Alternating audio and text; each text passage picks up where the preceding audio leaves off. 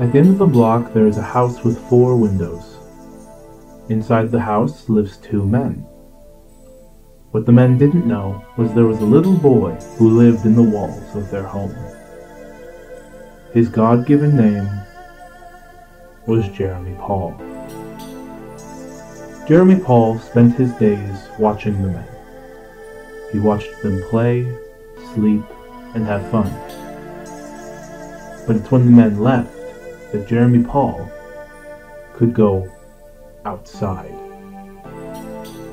He ran around the kitchen, he played in the sink, and relaxed on the warm pillows.